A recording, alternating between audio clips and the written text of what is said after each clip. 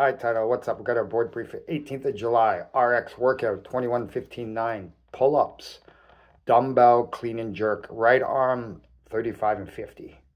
Dumbbell clean and jerk left arm 35, 50. So you'll do 21 pull-ups and then 21 clean and jerks on one side, 21 clean and jerks on the other side. Must be a jerk, not a push press, and any style pull-up you want to do. Kipping or butterfly. Okay, jumping pull-ups are in play here as well. All right, and then we have level 2, 15:12:9 pull-ups, dumbbell clean and jerks, 20 and 35 pounds on the right side, 21 on the left side, same weight.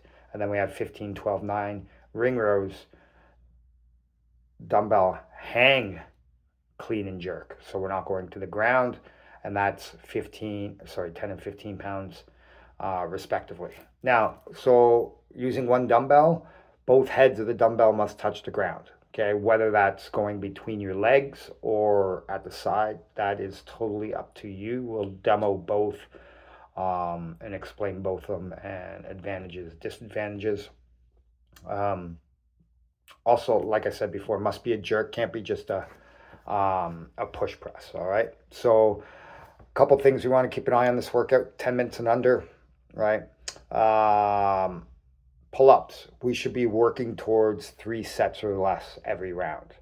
If we're not able to do 3 sets or less, we should maybe think about scaling to level 2, which is 15:12:9, and managing that, those reps. All right, so we're looking for consistency on the pull-up bar with reps.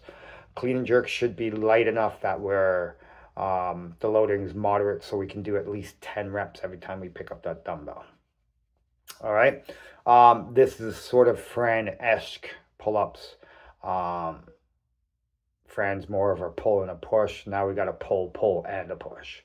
So expect those dumbbell single arm clean and jerks to get substantially harder as the workout goes on. All right, guys, have some fun with this one. Get after it. We'll see you guys tomorrow.